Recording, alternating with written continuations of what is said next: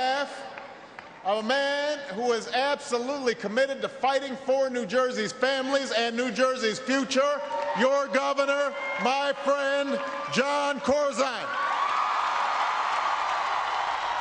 Okay, there's the president out on the campaign trail during our Wednesday online show. You voted what topic we should discuss during the Friday lightning round. This week's Your Choice Online, President Obama's frequent campaigning and fundraising.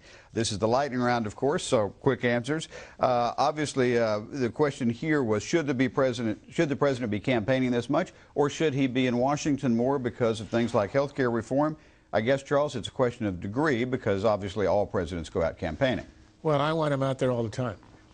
The less governing he does and the more campaigning he does, the better it is for the country. He's the best we've ever had out there in speeches. He dazzles. He's mesmerizing. Co-ed swoon when he speaks.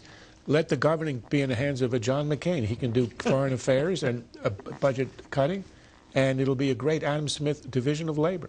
I remember one crowd that cheered when he blew his nose during the campaign. Yeah, during the campaign.